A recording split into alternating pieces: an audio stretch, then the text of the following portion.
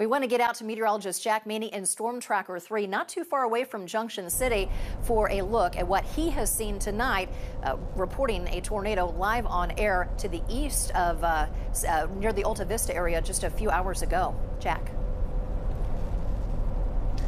Yeah, Lisa, we've been tracking these storms all day. We started out in Salina, and from there, as storms began to develop, we continued to track along with them to the east. It took them a little while to get going, but right around 7, 8 o'clock, as the sun started going down, they really picked up in intensity, and that storm near Alta Vista cranked up and produced a tornado, and it quickly grew to monstrous proportions while we were tracking along with it. While I cannot confirm directly how wide it was, it appeared, at least from our angle, to be nearly a quarter-mile wide at times, with a massive sculpted mesocyclone above it. It was a sight to behold for sure. A terrifying sight there across northern portions of Morris County into Riley County, and also up into Wabaunsee County. But we're going to, those storms moved on off towards the east, and then there was some hail as well, and we actually ran into a man along Interstate 70 where there was some hail damage.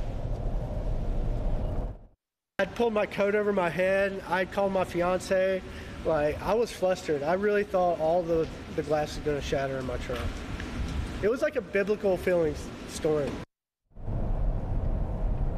Yeah, those hailstones that he ran into were nearly baseball size, and well, as we were traveling back on Interstate 70 near the Junction City area rest stop, we did find some hailstones on the ground that were over 2 inches in diameter, and that was after about 30 minutes of melting. So very large hail, in addition to those large tornadoes that we did also see. For now, we'll send it back over to y'all in the studio.